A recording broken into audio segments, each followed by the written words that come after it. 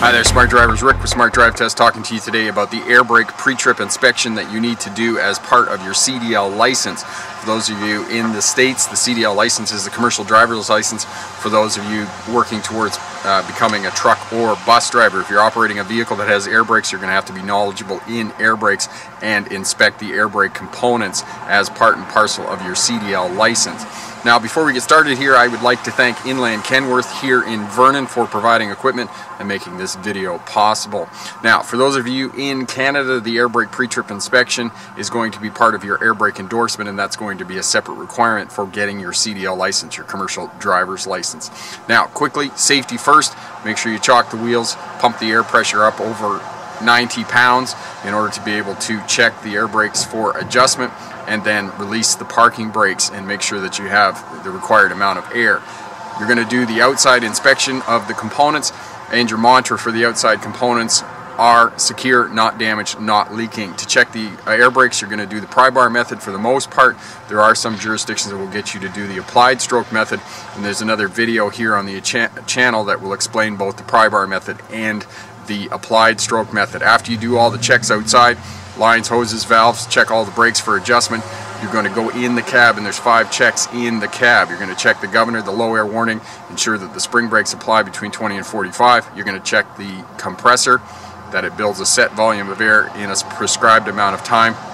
And then finally, you're going to do a leak test. And the last component of the pre-trip inspection for the air brakes is to do a tug test on the parking brakes and to do a response test on the service brakes. So we're going to go over all of that today in more detail. Stick around. We'll be right back with that information.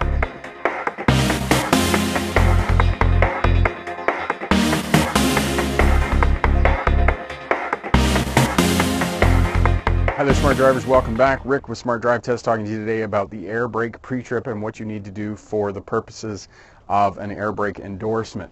Essentially, what you need to do is check the components, and what you're going to say is secure, not damaged, not leaking, because the components have air in them. And the first step that you do for the purposes of your pre-trip inspection is chock the wheels, release the parking brakes, and ensure that you have over 90 pounds of pressure, because you need to check push rod travel adjustment on the brakes to ensure that they're in adjustment for the purposes of a pre-trip inspection. So you have to release the parking brakes and make sure that you have over 90 pounds of pressure in the system. Pre-trip inspection for your air brakes, you have to test the air tanks. So essentially the air tanks on this truck are underneath the step, so they're kind of tucked it up underneath here. Oftentimes they'll be up underneath the frame and those types of things. On a pre-trip inspection for air brakes on an older model that doesn't have an ADIS system, as we said, this has an ADIS system, so it only has a primary and a secondary tank. It doesn't have a wet tank. The older models will have a wet tank, and as part of your pre-trip inspection, the first step is to drain the wet tank. And the way that you find the wet tank on an older vehicle is you go in the cab, take note of what the pressure is on the 2 pressure gauges, because you only have pressure gauges on the primary and secondary tanks.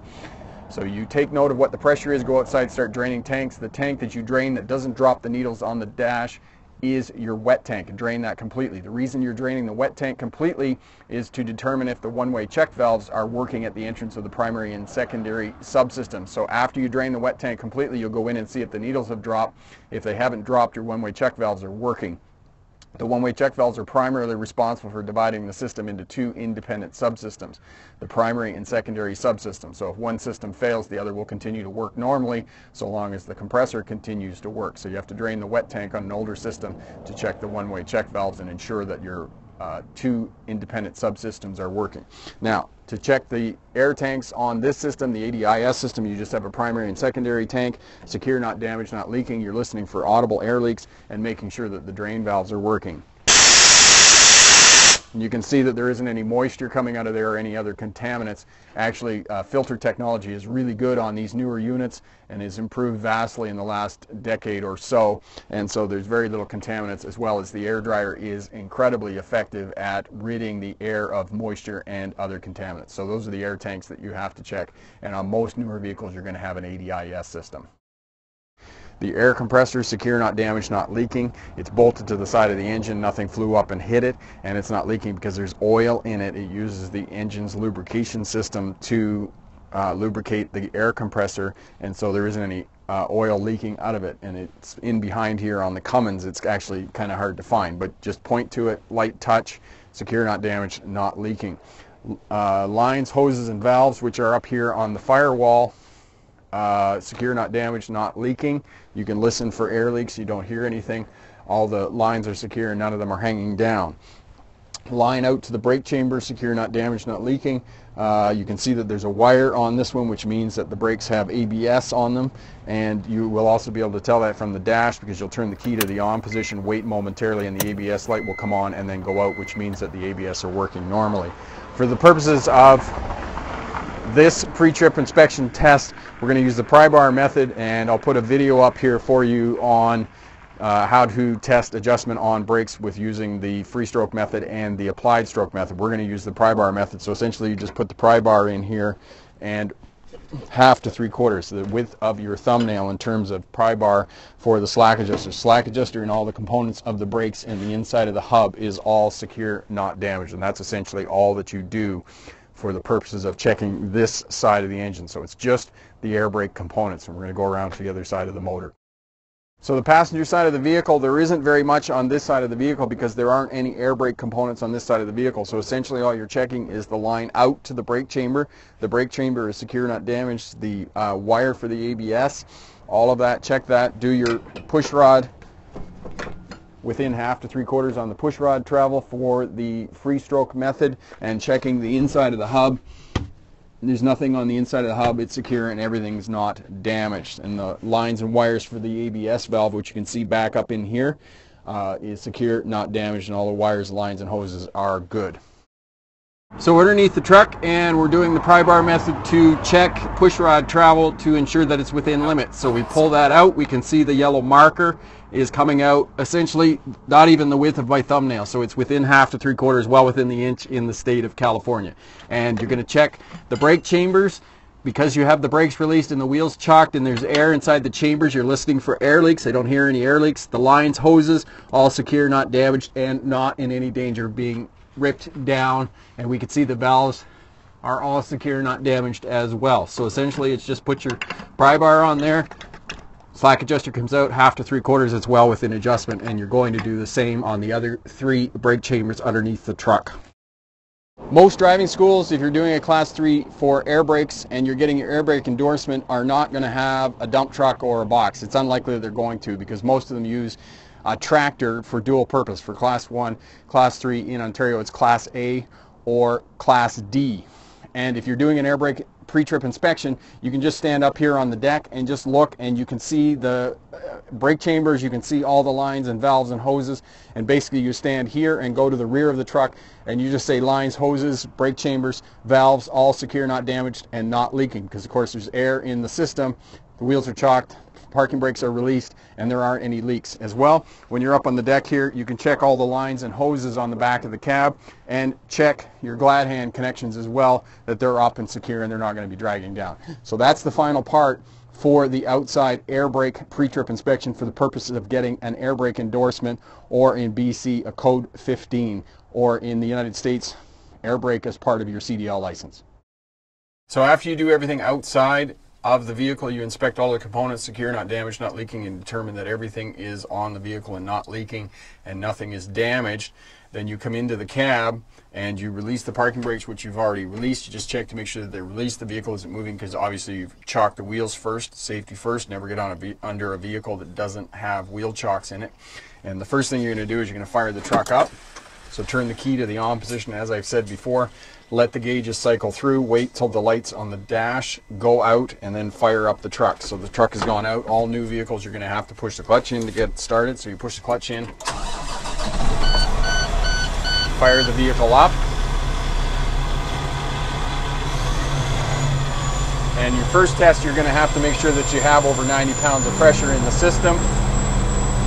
So right now we've got just a little under 90 pounds, so we're just going to throttle up a little bit and let it build up air pressure over 90 pounds. So essentially, for those drivers working in different jurisdictions, the numbers are going to be slightly different, but essentially for the purposes of a class 3 road test, to do an air brake endorsement, you're going to have certain tests. You got to do the minimum and maximum pressure on the governor, the low air warning device, you have to check to make sure it activates, and in this day and age they're all going to be audible and visual. You're going to be able to hear it and you're going to be able to see it. You got to check to make sure that the spring brakes activate automatically between 20 and 45. How much pressure that the air compressor can build. Most of the time it's 50 to 90 pounds within 3 minutes. In other jurisdictions, I know for a fact that it's 85 to 102 minutes. Essentially what you have to do with the compressor, it has to build a set volume of air in a certain amount of time to determine that it is working. Check the maximum setting of the governor, which is the hardest part for most people. You listen for the air dryer to purge, but the air dryer is not your definitive trait that shows you that the system is at maximum pressure. It's just your first one because we react to sound first. So the air dryer purges. Check the needles are between 100 and 135 pounds. You know you're at maximum pressure, therefore the governor has put the compressor into the unload phase. Then you shut the vehicle off and do a leak test. On a single unit, you're allowed to lose 3 pounds. On a tractor trailer unit, 4 pounds. And on multiple trailers, 6 pounds. So 2 trailers, you're allowed 6 pounds on a leak test. So essentially those are the tests you have to do in the cab for the pre-trip inspection on an air brake system. Minimum and maximum on the governor, low air warning, spring brakes apply automatically between 20 and 45. The compressor is able to build a set volume of air in a certain amount of time, and a leak test. Those are the tests that you have to do. So we're over 120 pounds. The first one we're going to do, and some driving schools, if you're going to a driving school, will have different sequences of how you do the in-cab test. Essentially, some of them might get you to build up to maximum, as the system just did. But for me, it's just up to 100, then pump down. And you can see on this system here, as there will be on a lot of systems, there's going to be a lag from the time that you fan the brakes down, pump the brakes, and exhaust the air from the system. So essentially, we're at 90 pounds. Actually, we're a little bit less. It has to be above 80 pounds. If it goes below 80 pounds, your test to test the governor's minimum setting and that it returns the compressor to the load phase or the cut-in phase is going to be void. So make sure you don't go below 80 pounds. So went to 80 pounds and the needles are rising. Therefore, I know that the governor has put the compressor back into the load phase or the cut-in phase. So the next one I pump down to 60 pounds. The low air warning has to come on at 60 or above. In a lot of vehicles, the low air warning is going to come on well above 60 pounds. So on this one, it came on at above 60 pounds, and you can hear that it's audible, and I can also see that there's a light on the dash telling me that I have low pressure warning. The next one, I'm going to shut the vehicle off because you're just working against the compressor to try and get the spring brakes to work. So we're going to continue to pump down until the parking brake pops out. And I have to turn the key on to get the air pressure needles to work.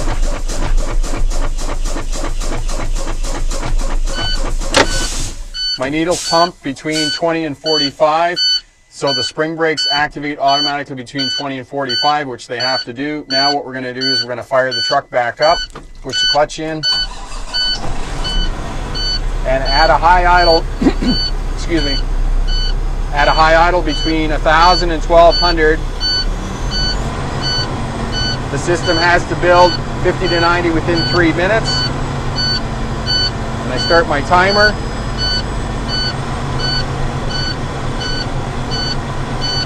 And on an ADIS system, it's going to load one system, the primary or the secondary system first, and then it'll load the other one. So it's the first needle to 50, the second last needle to 90 on the system.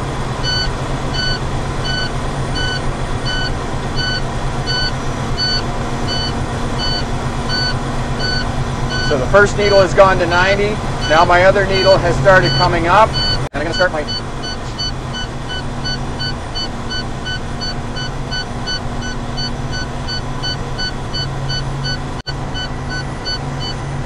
The low air warning has gone out above 60. That's the other thing that you can indicate on the way up. It's not a markable on a road test, but you just want to indicate that the low air warning has gone out. So the system is built 50 to 90 well within 3 minutes. It's at 90. As soon as the system gets to 90, release your parking brakes. When you release your parking brakes, you fill the air back up with the system. You need to do that for the purposes of your leak test. So as soon as the system builds to 90 pounds and you've done your compressor test, release the parking brakes and then build to maximum pressure.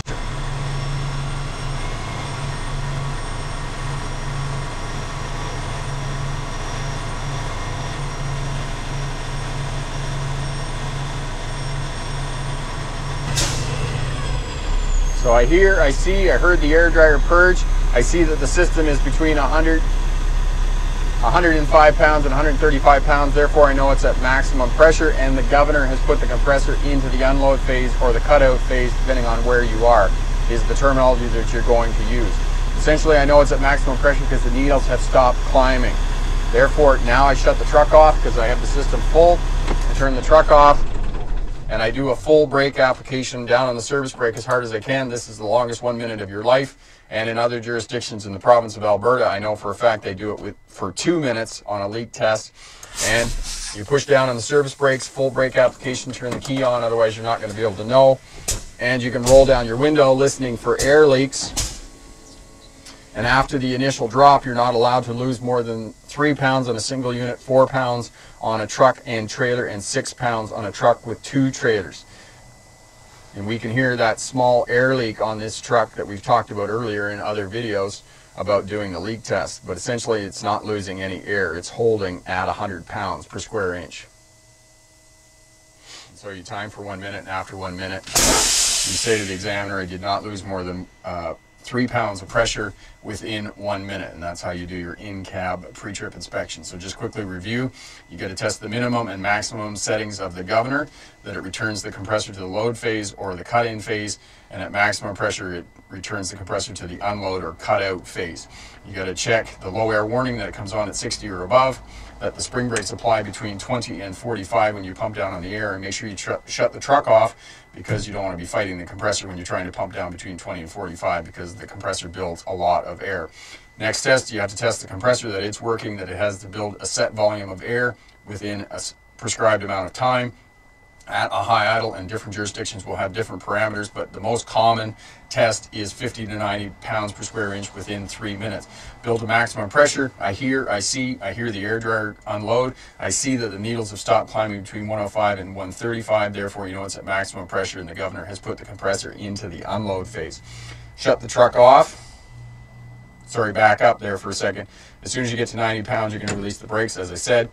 Max pressure, test the maximum setting of the governor, shut the truck off, full brake application on a single unit. You're allowed to lose 3 pounds in 1 minute after the initial drop, 4 pounds on a truck and trailer, and 6 pounds on a truck with 2 trailers.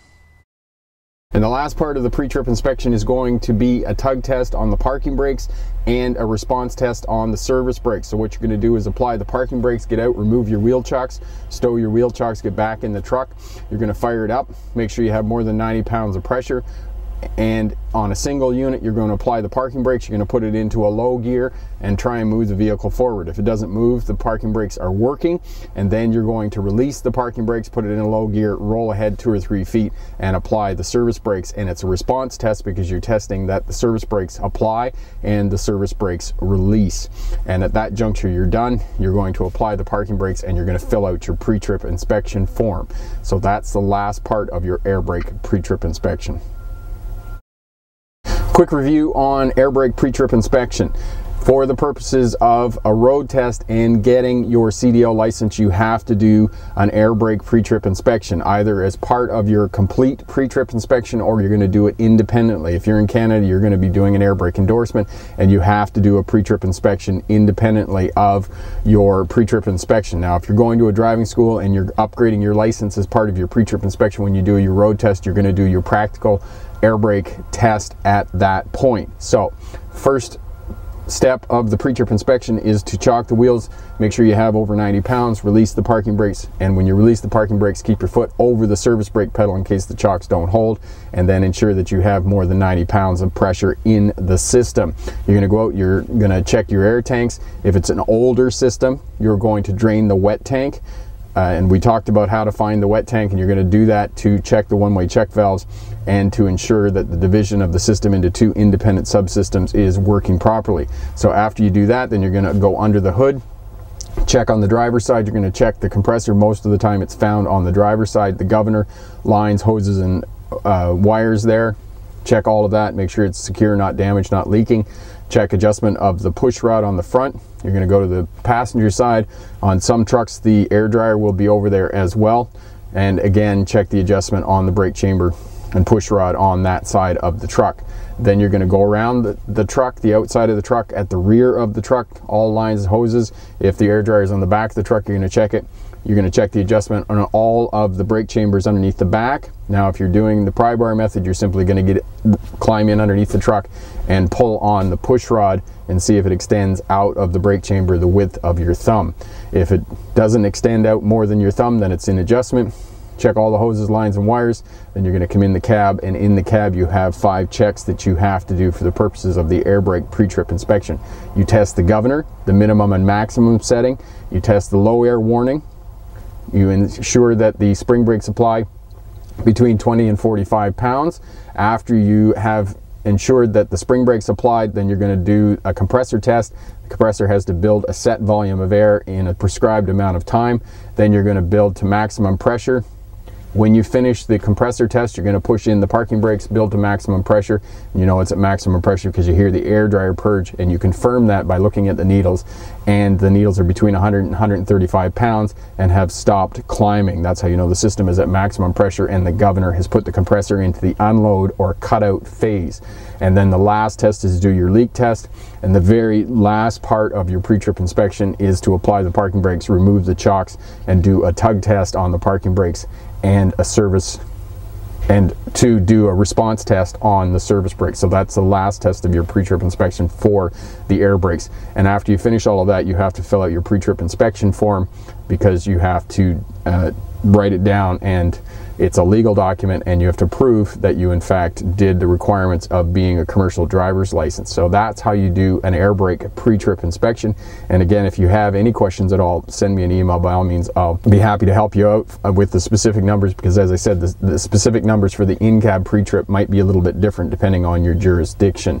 Question for my smart drivers: do you do the pry bar method or the applied stroke method to check the air brakes in your jurisdiction where you live? What is the requirements for checking air brakes? Leave a comment down in the comment section there. All that helps out the new drivers working towards getting their CDL license and learning how to drive. Again, I would like to thank Inland Kenworth for providing equipment to make this video possible. Without the equipment, it's pretty tough to make a video about air brake pre-trip inspection. I'm Rick with Smart Drive Test. Thanks very much for watching. If you like what you see here, share, subscribe, leave a comment down in the comment section. As well, hit that thumbs up button. Check out all the videos here on the channel if you're working towards a license or starting a career as a truck or bus driver. Lots of great information here as well. Head over to my website, more great information over there, and online courses that you can purchase. Stick around to the end of the video, funny bits and links to the other videos and to my website. Thanks again for watching. Good luck on your road test, and remember, pick the best answer, not necessarily the right answer. Have a great day. Bye now. A little bit different depending on your jurisdiction. Question for my smart drivers. What is the question for my smart drivers?